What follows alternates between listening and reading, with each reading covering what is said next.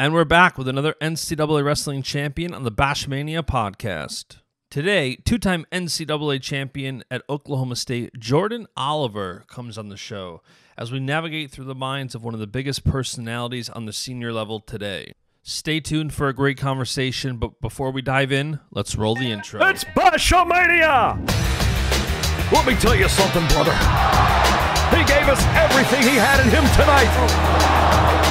What you gonna do when BASCHAMANIA runs wild on you? Oh, it's gonna be a good one.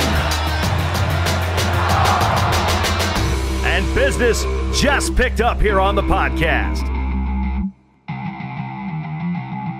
Oh, yeah. Jordan Oliver, how are you? I'm good. How are you doing? I'm doing good, man. You enjoying the weekend? Two workouts today, so you got to be enjoying that. Yeah, you got to love it. You know, you got to live and love what you do. So in between those workouts, I'm going to the Tar Heels and the Miami football game. So nice. That should be a good one. Yeah, you know, that's actually a good way to kick things off is that you recently made the switch to North Carolina. Tell me about that, why you did it, how you like it. Well, obviously going into a big year with 2020 being an Olympic year, I really felt like I needed to pick a location that I had a specific coach and team around me that knew me when I was developing as a wrestler. Yep. That knows me as a person inside the room and outside the room, that can hold me accountable and also take me to the next level. With that being said, even being at Cornell was amazing. You know, everything they did for me, the training scenario was absolutely amazing, and I loved it there. But I think getting to the level I want to be at with the Olympics, and obviously the goal is to win an Olympic title, I think I needed to surround myself with a coach that knows me and had eyes on me since the developing years at Oklahoma State. And I got a double whammy here in North Carolina with Kenny Monday. Obviously, he's an Olympic gold medalist, so he's been there, knows what it takes to get the job done. And then I have Coleman Scott, who's been a training partner of mine since I've been at Oklahoma State, and another PA boy as well, and he's the head coach down here at North Carolina. So I think me surrounding myself with a group of people that know me, but also a group of people that have been on that level and have had success, right? I haven't even broke through to make a team yet, and, you know, I look back and Coleman Scott's one of those guys. You know, he never made a team, never made a world team, and broke through in 2012, made the Olympic team, and goes and takes a bronze. So it almost sounds like, from an outsider perspective, it seems like, and I say outsider perspective, like trying to see it how a fan might, and if you look at it like that, it almost seems like the Cornell move was wrestler based. Let me go to Cornell, work out with one of the best in the world, Yanni. Then it seems like the North Carolina move is like, okay, you know what? Maybe it's not so much just wrestling with the best. Maybe I need to focus more on making sure the coaching's the right matchup. Because it seemed like, too, it's almost like the wrestling community, you know this more than anybody, they're brutal. And as soon as you and Yanni go back and forth, it's like, okay, Jordan's out of Cornell. And I think that's so easy to say one way or another. Like, if Yanni wins, it's, okay, if Yanni is what Jordan needs to be, he should keep training here. Then it's, well, if Yanni beat him, he should go somewhere else. You know, there's like that constant illusion or perception of what a high-level athlete should do without knowing that whole story. Yep. And I think a lot of people don't know the relationship that me and Yanni had, and also getting there with the coaches. You know, Mike is an awesome coach. Rob, I think they're all amazing, you know. But then again, they haven't had the eyes on me as a wrestler when I was developing, and really can tell me, okay, this is where you need your work, and I can specifically see, and Kenny can specifically see where I'm lacking and things that I need to step up my game on that can make me successful. But I think going to Cornell, I would never take it back. You know, I went there to train with Kyle Dake. It was a great scenario. You have Coach Ahad, you have Coach Cole, Coach Gray, and the environment there it's electric, right? So even me and Yanni training, you know, I consider Yanni my brother. You know, when we were training, when I first got there, we weren't training to win the NCAAs. I knew his goals, right, and his goals were to be a world and Olympic champ, and that's awesome because at that level and his wrestling IQ and what he was doing at the time, and just the focus he had on wanting to be a world and Olympic champ, I could relate to that so much. So when I got there, me and Yanni took off running, you know, working out every day. And, you know, we knew that scenario would come up. And, you know, we trained in the room to be, if it's not you, it's me. And if it's not me, it's you. So I think on the other side of things, people don't understand that, yes, I'm an athlete and I compete against Yanni, but on the other side of the spectrum, I'm a coach. I love developing people. I love helping people reach their goals and dreams. And, man, you can sit down and ask Yanni, you know, me and Yanni, we'd be working out. And I'd score in a position and I'd be like, hey, this is the reason I scored. This is the reason if we wrestle, I can score, right? And this is what you got to fix and not allow this window to open up. And it went through all competitors, right? If I scored in a way I thought Zane could score on them, or I scored on a way that I thought Frank Molinaro could score on them, we went over those scenarios and addressed them. And, hey, this is what I feel. And then there'll be days where Yanni's like, hey, this is what I feel. And his wrestling IQ is it's special for his age. Yeah, and for sure. Obviously, for him to be an Olympic champion, world champ, he has to be thinking at that level. So, we formed a great bond, and we got to train every day and get to know each other, and we still are best friends, you know. It's not like I would ever wish, you know, anything bad. And I think know we have to become competitors. And I think that's so hard for people in the wrestling community, especially as fans, to understand that you can be friends with your competitors or you can root for people. It happens with me all the time. Like, you know, I'll see guys like this past week, Yanni and Zane. I love them both. Or before that, it was Jordan and Taylor. Like when they were at the same weight, when they were both at 74, and it's like, you know, there's not that much showmanship in wrestling, which I think you're changing. I think you've been doing a lot, especially the last year or two, of building more character and putting out more of a storyline. And I don't think people realize how close to wrestlers are, because a lot of wrestlers they're off screen. You don't see much of a lot of people. You just assume that if Yanni's got the same goal you have, that he's dead to me. And that's not how it is. No. And that's what people see from the outside, but we came, and I believe that's why Team USA is getting better and better by every year. You know, even a couple of years ago when I first got on the scene, guys didn't want to train with each other. It was hard to get guys to camp. And now we have such team camaraderie and everybody working together that I think it's easy for us to want to help each other and build, because if it's not me, then it's Yanni or Zane. And if I'm not winning, I'm from US as well. They're on my team. Right. And I root my heart out for Yanni or Zane to go win that gold medal. Right. So, I bring a little bit different flair where I like to hype things up, and I bring almost like the MMA side of things. Yeah. So where I spice it up a little bit, and people are like, oh, he's talking crap and he's doing this, but you can go and ask Yanni or Zane. You know, as soon as they win, I'm the first person to congratulate them and reach out like, hey, if you need help, if you need a training partner, whatever, here's my number, reach out, and I can help you any way I can. So I think that right there, it helps us and it helps me myself, right? They have things that they do very well, and I have things that I do very well. And if we can get together and throw techniques around and understand each other's thought processes and help each other. We're all growing together and not necessarily working against each other.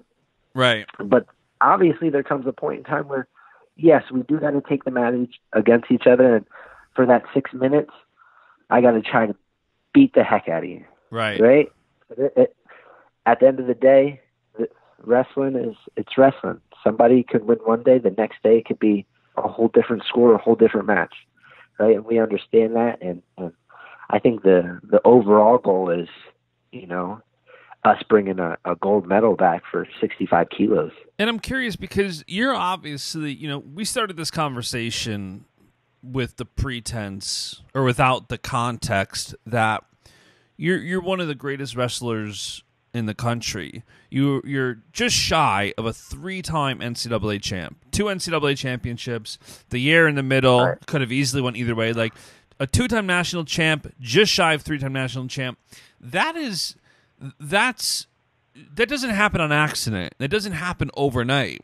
But you also do have this very matured mindset of, listen, if Zane wins, if Yanni wins, whoever's the guy, I'm asking if I can be their training partner. You didn't see that even a few years ago, 5 years ago with a lot of people.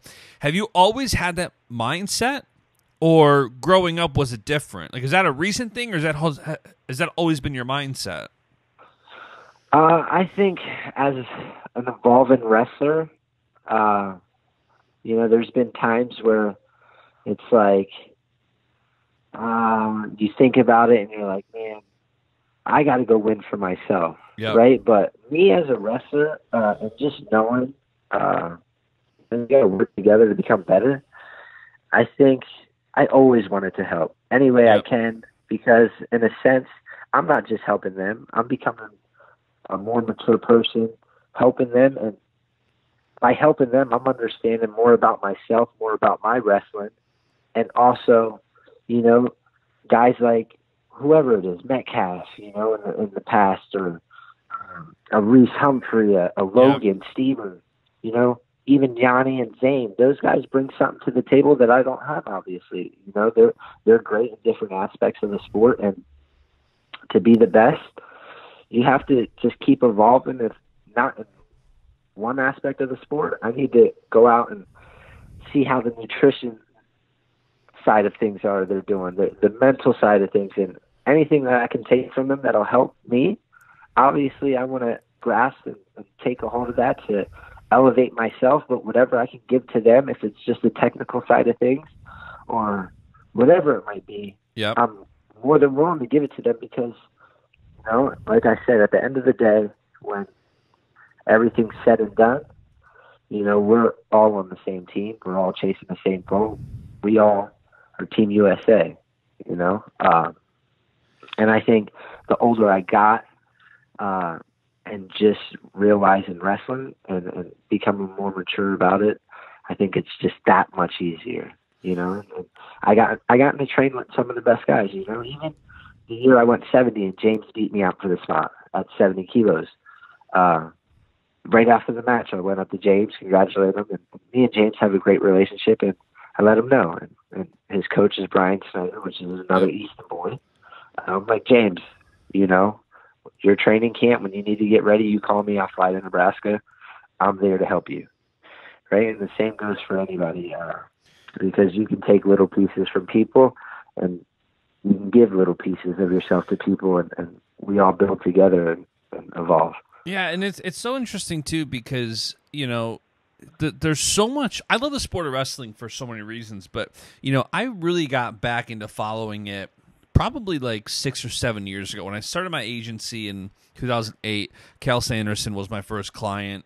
Then, Jake Varner and Jordan Burroughs were clients soon after. Like, I wrestled, was very crappy in high school, did nothing, but I love the sport, and I thankfully got so entrenched in getting involved in scrap life and all these things that now I'm so entrenched, and I'm in the camps. Like, I'm in so many corners that I see it, and it's amazing to me just how much good character is out there. And that's one of the reasons I wanted to start this podcast, and one of the reasons why I wanted to have these high-level wrestlers on here, that even if you're not a wrestling fan, there's so much to take away from something like that. when it comes to how you should be as a competitor.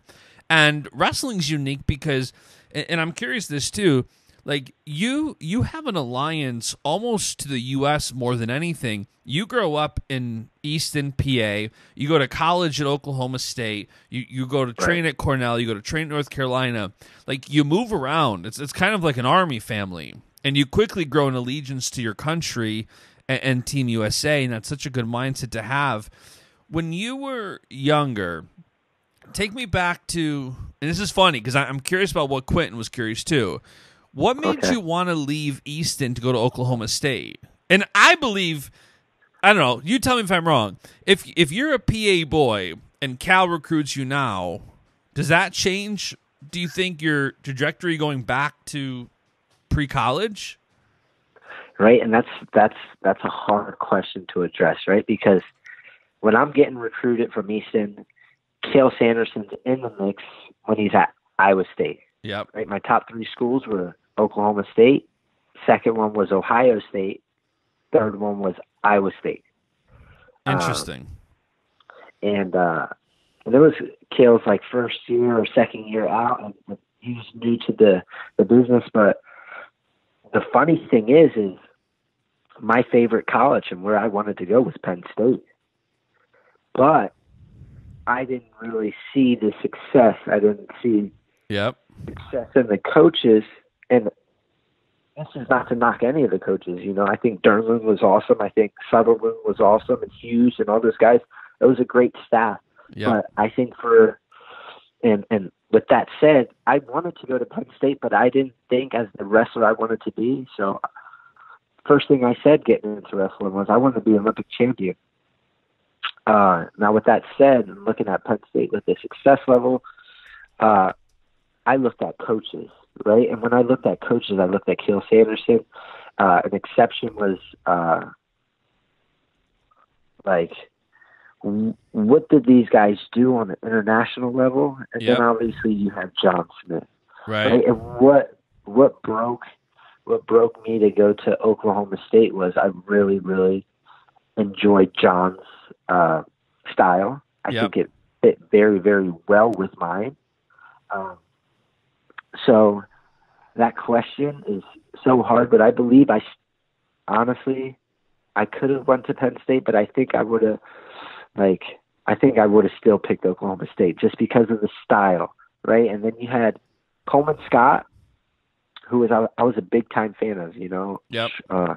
Long story short is when Coleman won his senior title in Pennsylvania, I was that kid that was standing in the tunnel waiting to get Coleman's shoes. That's awesome. So I got Coleman's shoes. I had him sign them, and then, and the funny part was, even though I went to Oklahoma State, before I was getting recruited by them, since they were winning all the time, I didn't like Oklahoma State. And on top of it, they were Northampton colors, you know, and I'm from Easton, so like I can't go and wrestle for a team that's orange. And then after seeing them keep winning, I'm like, every time I see orange, I'm like, they gotta lose. I hope they lose. Right? Unless it was Coleman. And when I see Coleman wrestle, I'm like, oh, I'm rooting for Coleman. So Coleman ended up going there, and then just watching how the coaches, you know, developed and what they did in their careers. I believe John Smith was a perfect fit for me. And Cale, that would have been a hard question to address, right? If he was at Penn State, would I have went? Possibly. Right? But it's interesting too, because it's so hard to look back and say you would have done something differently. I feel like it's even harder to do that when you won NCAA's twice.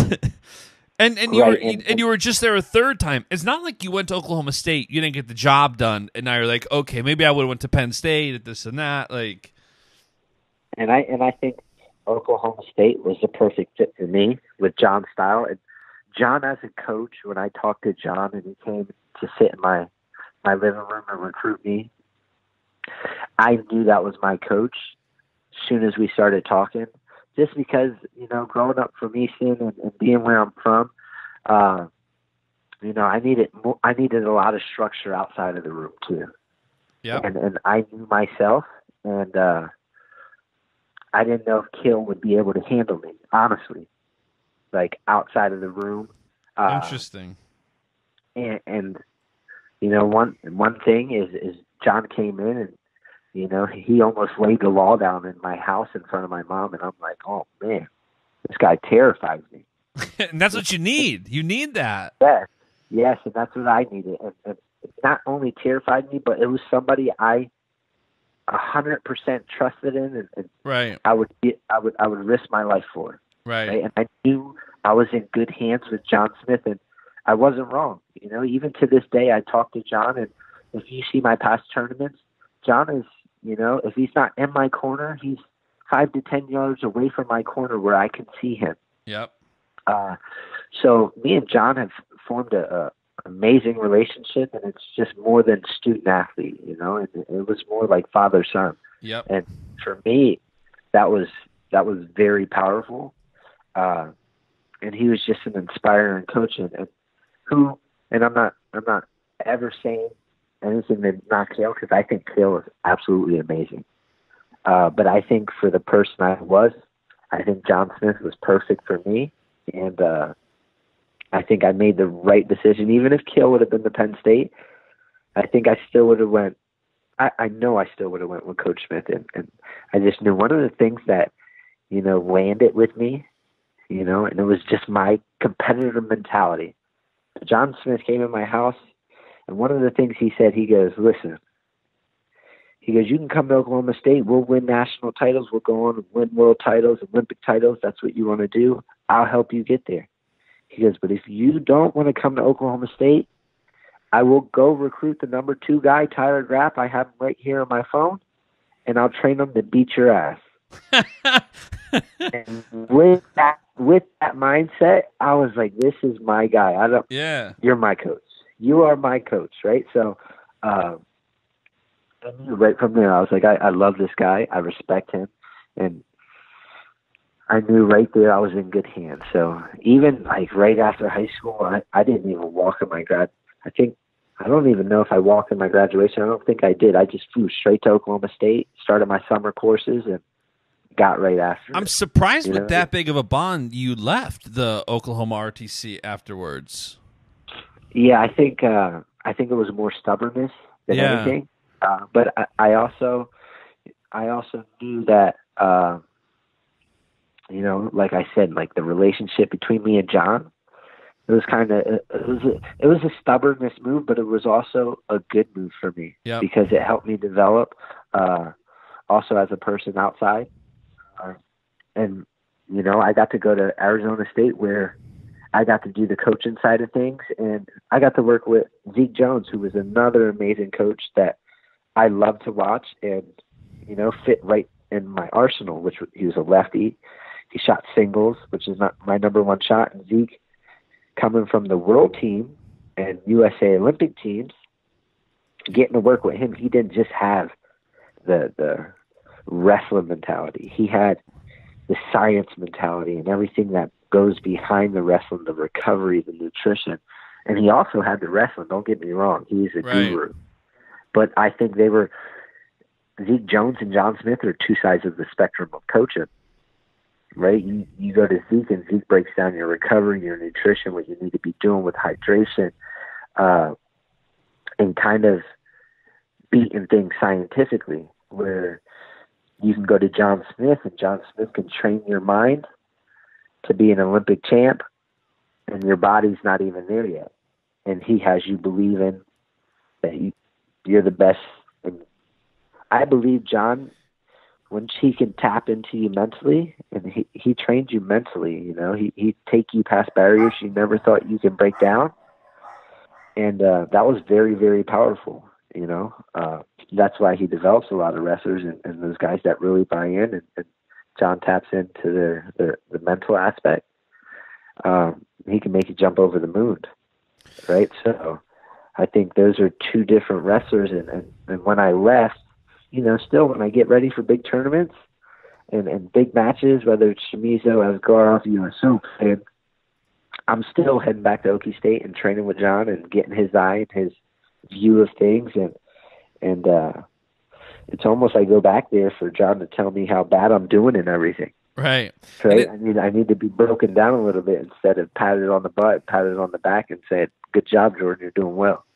And it's funny too, because I look at it again, almost from a fan standpoint. Is I look at when it gets to guys like you, Yanni, Zane. If you look back to this last week, for example, I told my friends, like, they're like, are you going? Are you going? What do you think? I'm like, listen, I'm staying out of it. I love Yanni. I love Zane.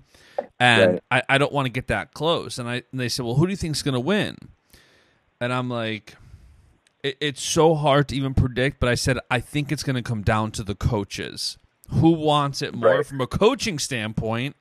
Because you got world-class coaches on both sides. You got Rob and Mike Gray on one side, and you have Cal and Casey on the other, and you have two of the absolute best wrestlers in the country going at it, and they've both beat each other already. It's that close. And I'm assuming that's your mindset going into the Olympics. Like, you have arguably the most stacked weight class, and not arguably, it is. It has to be the most stacked weight class at the trials next year. And how much of it do you think is coaching? And how much of it do you think, like, I don't know, I'm not an athlete, so I don't know, but I feel like there's only so much you can do as an athlete. You can only get your nutrition so on point. You can always evolve, but I'm assuming so much of that is coaching. Right, and I think coaching is huge, right? And for different athletes, it's different. And that's the crazy thing about our sport. You can go to a Kyle Dake, and it's almost like let Kyle do his thing, and chime in when Kyle needs cues, or, hey, you're hanging here too much, you're doing this, you're doing that, and Kyle goes and fixes it. But me as an athlete, I know I like more structure, and I like that coach to see I'm dead tired and also put me through the ringer again to make sure, I'm at that point where I'm like, some days I'm just like, I don't want to wrestle no more. Especially a couple weeks ago, Burroughs and I were having a conversation about that in regards to when you're a wrestler, you talk, let's say, elementary level, middle school, high school, collegiate. You depend on your coaches for everything, but there's so much less structure as you go on. Like in middle school and high school, wrestling back then, you don't know what you're doing. You just get dressed, you're going to get your butt whooped, and you go out there and give it everything you have. You can't think of anything else. Now, at the international level and the senior level, you almost have to figure out for you what you need, even if that's engaging coaches. And I can't imagine how much harder that is, like going into a year like this where you're like, okay, I've got to beat Ashnault, Zane, Yanni, all these guys in 8 months. What do I need from the coaches? That's not a thought that in many sports, it's always a team sport. So you always have highly conditioned practices with coaching, or not highly conditioned, but highly structured practices with coaching. Correct. Yep. So how do you make that adjustment to continue to assess and figure that out? Like, does that come natural? Well, for me, it's been a different ride for me, right? It's I've been with the coach who has one of the best structures and knows how to handle his athletes because he's been doing it with the USA team, which was Zeke, and even before that, John was very structured and very detailed on what he wanted to do, and Zeke the same way. And then, I got that suspension, and then I go and I'm training at Cornell where there's structure, but also it's more freely, like do what you need.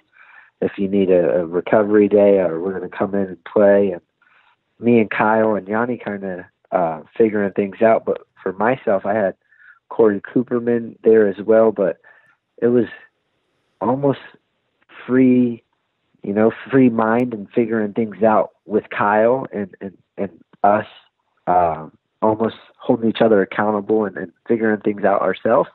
And yes, we have the coaches and Ahad's there and Rob's there and Mike's there. If we needed anything or if they saw we were lacking in anything, they'd jump right on us and make sure we were structured and got what we needed. So I've been on both sides of the spectrum. So for me, it's kind of like, where have I been most successful, and what does Jordan Oliver need? And you know, before I even came to North Carolina, you know, one of the other place I was looking was Nebraska. You know, obviously Oklahoma State was in the mix, but Nebraska was the other place, and it was kind of, you know, okay, I can go with Jordan, but am I going to have the coaches that have the detail eye, that know me as a wrestler and as a person, Right. to be able to tell me, hey, we're shying off the path a little bit. We need to get back on it. This is what we need to do. So for me, myself, it was, I needed the coaches. I needed somebody after I'm dead tired and I'm sitting there to be like, okay, you got 3 more sprints. You have 25 more executions, right? I need to break your wall. I need to break you down. And sometimes it's hard to do that for yourself, right? It's hard to access what you need, especially when fatigue comes into play, right? And for me, I need somebody that knows me and is going to break me down, but also build me up, and just has a detailed eye, knows of the wrestler I am. So for me, it was the coaching side. Like, I need somebody on the outside, and I'm a very technical savvy person. I love technique. I love figuring out things. So that was never a problem for me. You can throw me with a second grader, and I'll sit there and watch him wrestle, and I'll pick out things that he's scoring with that I can use. Right. Interesting. Right. So me as a wrestler, I was like, okay, it's not so much the technique and coming from Cornell, you know, when I was looking to leave, it's like, and it's not the partners. I scrap with Yanni every day. I scrap with Kyle Dake every day. These guys are winning, right, and winning at the highest levels. So for me, it was kind of, you know, trial and error, and it's taken me more years to make a team or be at the level I want to be. But I'm fine with that, because now I feel I'm in a position, I put myself in a position to, okay, I have the coach that's going to hold me very accountable, that's been there, that's done it. I have a training partner that I've trained with since Oklahoma State. And then, you know, I even have other aspects coming in with Tony Ramos and Bryce Hossman. And I think it's just a good mixture. So for me as a person, I think you have to sit and really take a step back and look from the outside of when you've been successful and what was the key factors in being success. And I really think you need to have fully trust your corner, you know, and your coaches, and whatever they say and you do, and you fully believe in that, that makes you bulletproof. Right. And for me, it wasn't even at Cornell. Like, I fully trusted those guys, and I still do. But I think for me, you know, having Kenny and knowing he won the Olympic gold medal, having trained with him before, I know that whatever he tells me to do is only for my best interest and will put me at a level where I want to be to win the Olympic gold, but not just win the Olympic gold, but to win it in fashion and dominate, right? So I think you got to know yourself as a wrestler, and then you go and make that decision. But, you know, for me, it was harder because I was bouncing around, like you said. I went to Arizona State, then I went to Cornell, and now I'm at North Carolina. And I imagine, You know, too, like, the other thing, too, that's so interesting is, and you just mentioned it, when you got suspended a year and a half ago now, or 2 years ago, whenever it was, yep. Because that was another incident where you have to kind of trust your mindset to get through that. And you have to be like, that's a bummer. Like, I remember how bummed you were after that happened. And it's like, okay, I'm out a year. Now even more so, you got to trust your coaches. You got to trust the people around you. Talk me through your mindset and when a situation like that happens, where it's like, okay, this sucks. What do I do? Oh man, that was a rough time, as everybody can see. You know, I finally broke through. I won the U.S. Open for the first time, getting things rolling. I go and wrestle Chamizo, who's considerably at the time the best pound-for-pound wrestler in the world. I wrestle him in a close match, and then the news comes and hits. So it's like, it was almost a blessing in disguise for me. It made me step back from the sport, right, and see things from a different angle. And at first it was rough. It was like, I'm the guy, I should be the guy. I beat these guys, but I shouldn't be the guy because I didn't have all of my ducks in a row, right? I had my wrestling great, but I didn't have my outside life great. And I didn't take the precautions and necessary steps to have a TUE and do all those things to make the team, right? So on a sense, I want to be like this and that, but everything goes back and I take it upon myself. I made my bed, I got to lay in it. So for me, like I said, it was a blessing in disguise because I've been wrestling with a jacked up shoulder. So honestly, the day we got the news, Zeke took me to the doctor's office. We went and got my shoulder fixed, which was a must, to especially for the long-term goals. Yeah. Yes. To compete and win at the highest level, I have to have my body healthy and I have to be taking care of myself. So I got surgery, and then at that time it was kind of, okay, so it came into question like, hey, do you really want to keep doing this, right? And I got 1 year, but then it turned into 2-year suspension because they took out the last chance qualifier. Right, with the timing. So, right. Yes, and for me, it was, I had to sit back and really not be selfish, right? Because it was like I could sit here and be like, oh, it's their fault. They didn't have the last chance qualifier, and they did this, they did that. And, I had to sit back and take a look from the outside and be like, listen, they didn't do anything, right? I put myself in this position, and now I got to accept it, but I also got to make the best of it, right? So even, when I got suspended, there was a point in that year that I couldn't even associate or go to USA Wrestling functions. I couldn't go to the camps. Because they wouldn't let you, or you didn't want to? I just wasn't allowed to. It was just wow. in the suspension. That's what happened. I couldn't come to camps, and I couldn't do any of that. I had to stay away from USA Wrestling functions for a year. Wow.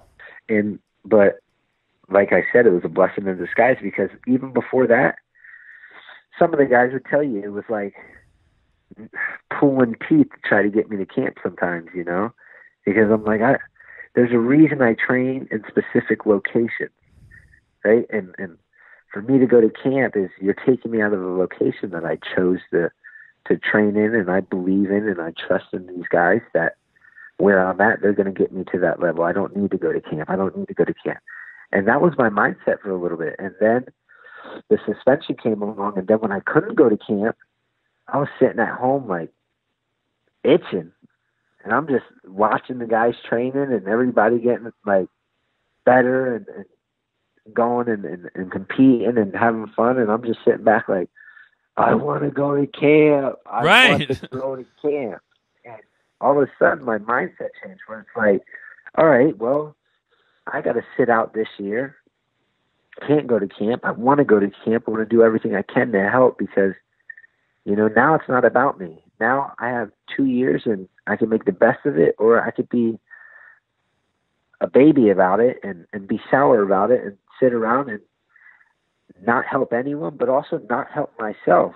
That would have done nothing for me to sit around and pout and be sour about it. So what I did is, I found a location, which was Cornell, which, was unbelievable. Rob took me in and I started training with Kyle, and I started training with Yanni, helping Yanni. It was 2 months before his first NCAAs, and, I got in. As soon as I got in, I just got released from my shoulder surgery. So I got to help Yanni, and we were training, figuring out things, and I'm training with Kyle Dake, and I'm figuring out the outside life of things and nutrition and other aspects of wrestling, and it was like, man, this was actually good that this happened. So then the first time I'm able to go to camp, or I'm able to help any of these guys, I'm camp right away. at camp, I'm helping these guys, and I started growing, not just as a competitor. I started growing as a person. I started picking up little things here, little things there, going to camp, hanging out, and figuring out just the lifestyle of a true champion. And sometimes you got to go to a dark place to find light. Yeah, for sure. And it seems like, too, unless something like that brings you to a situation like that, where it's very hard, for example, for me, I couldn't just go entrench myself in the marketing world from a different perspective by choice. I just can't. But if you took away my computer or my phone for 6 months and you forced me to be involved because I loved it, I'm guaranteed to look at things from a different perspective. But it's hard to do that. That's there's been many times in my life where God makes beauty from ashes, because there's something that is darkness, and you have to go through it. It's so cliche, but it's the truth. It is, and that's exactly what happened. It was like, without all the glitz and the glamour, it was like I got wrestling taken away from me. I couldn't compete. I couldn't go associate with, wrestling is my family. Wrestling is my friends. And there was a time where, I resented it when it first happened. I resented everything. I was like, oh, and I was like, why do I resent it? And I had to keep going back, and I was like, it's no one's fault. It's my fault. And I got something that I love to do, something that I have a passion in, that I go in and do. I would do every day. It doesn't matter about the sponsorships. It doesn't matter about getting paid. It doesn't matter about anything. When I'm in the wrestling room, my mind, I'm not thinking about anything else. I'm smiling. I'm having a good time. Even though I might be dying and tired, I still am. I have freedom when I'm in the wrestling room. It's like my sanctuary. It's interesting. It happened, they took it from me. It was like, oh my God, like, yeah, this is what I love to do, and this makes me happy no matter what. And then it's funny, because one of the things one of the final things actually that I wanted to bring up was when where you are in your life right now, you're betting on yourself and you're going all in. You're training to be an Olympic champion and nothing else. You're all in. And when you go all in, you can't necessarily have backup plans. Otherwise, you're not going all in. You're just kind of testing the waters with something and seeing how it goes. But when you go all in this much, how much of it is the love of wrestling that's like, listen, I'm training for the Olympics in Tokyo, and that's it. Whether I make the team and I'm an Olympic champion, or I don't, or this happens, or that happens, the answer lies obviously in what you already did, where you got suspended, couldn't compete for 2 years, and you didn't leave the sport one bit. You didn't try to go start a company. You didn't try to go do this or that. Like, you just you found a different way to stay involved within the sport. Is that the same thought process for thinking long term for your career, thinking over a 1 year, 5 year, 10 year, 20-year period? I think right now where I'm at, it's almost like Pat Downey saying, it's Olympic champ or homeless. Yeah. Right?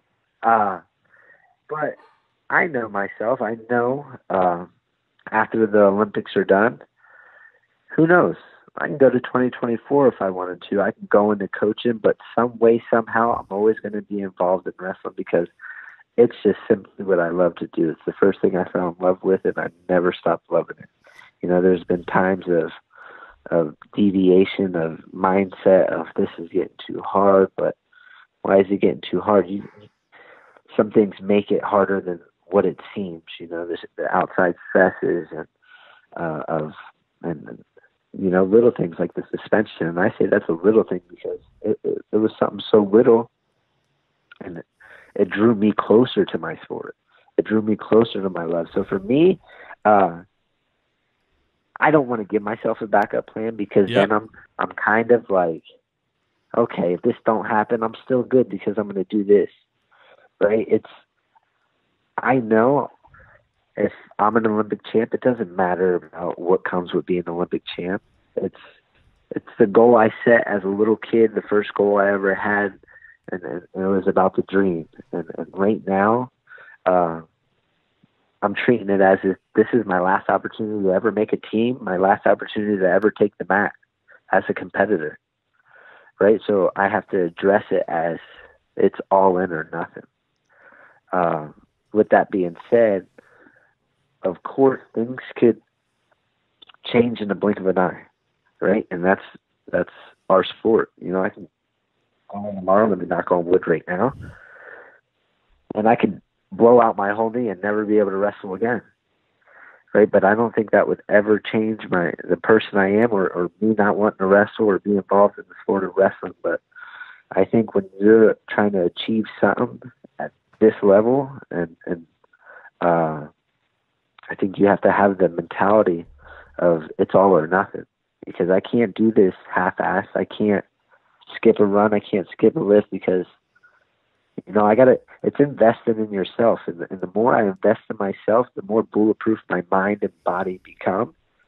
And then having, you know, the security and trust in my coaches, I think that comes full effect, you know. And right now it's, you know, I'm training to be an Olympic champ today. And tomorrow when I wake up, everything and every decision I make is to be the 2020 Olympic champ.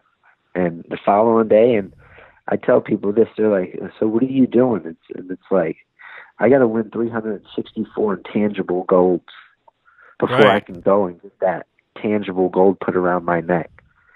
Right? So it can't be, today I'm a little tired. I'm supposed to do this, but I got to take off. No.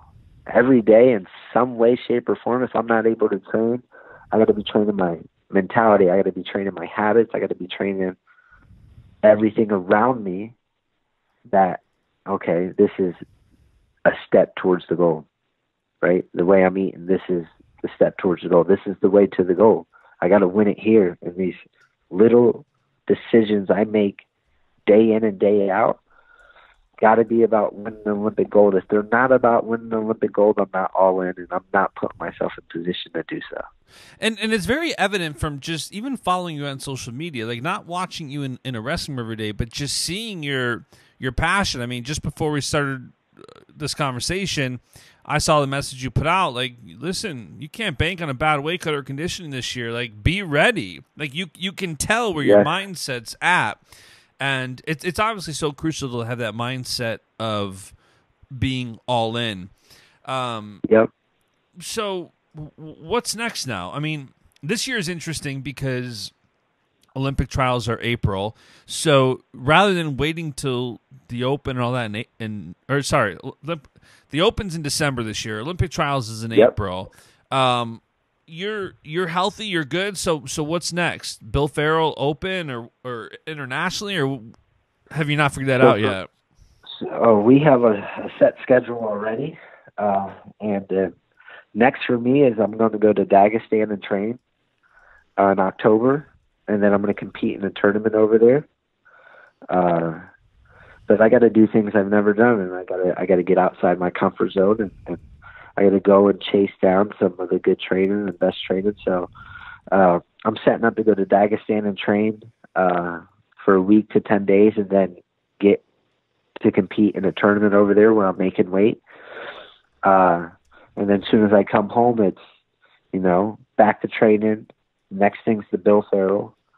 And planning on hitting the Schultz and then the U.S. Open. And then obviously between the U.S. Open and the trials, we want to try to, you know, you'll have about 8 weeks. Right. And I'll take that time to crispen up my technique and just go over things that we're seeing through these, you know, competitions and where I can get better, whether it's, you know, my recovery plan, my training, my positions I'm getting in against people I'm not finishing. Why am I not finishing? How am I executing? So I'm trying to learn as much as I can about myself as a competitor, and also put myself in the most uncomfortable positions. You know, and one thing I always took from Coach Smith, right? And in this world, it's always, there's a saying that people always say, it's control what you can control, right? But in the wrestling world, I don't believe it's that, right? And one thing that Coach Smith that said to me that always stuck with me was expect the unexpected. Yeah, be I ready like that. for the unexpected, right? It's not control what you can control, because sometimes in this sport, there's just things you simply cannot control. You don't know why, and you don't know how they happened or why they happened. It's not that. Just be prepared to be in the worst possible scenario. And if you're prepared for it mentally, it doesn't matter physically. Sometimes it does, obviously. Right. If you break a leg or something, knock on wood again, but it's expect the unexpected. So when the unexpected happens and the uncomfort sets in, I'm ready for this. I've trained here. I've been here mentally. I've been here a million times. So when it happens, this ain't new to me. I can adjust, and I'll figure out a way to win. Period. I like that. Listen, that's a great note to end on. So thank you so much for taking the time to come on today and chat with me. It's always a pleasure to be able to get into the mindset of someone who's had such a level of success and is still so hungry for more success on a different level. Yes, sir. I appreciate you giving me the time, and it's an honor to get on this podcast and to speak wrestling and kind of let people, know my mentality and my vision on how I approach things. And, at the end of the day, we're all on the same team.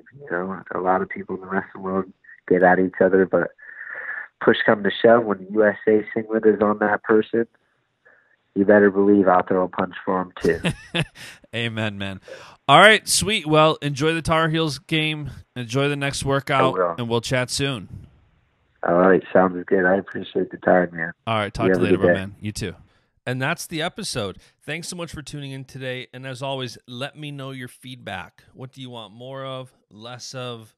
And speaking of feedback, if you enjoy this podcast, it would mean the world to me if you would leave a review and subscribe on Apple, Spotify, or wherever you listen to podcasts. We'll be back next week with another great episode.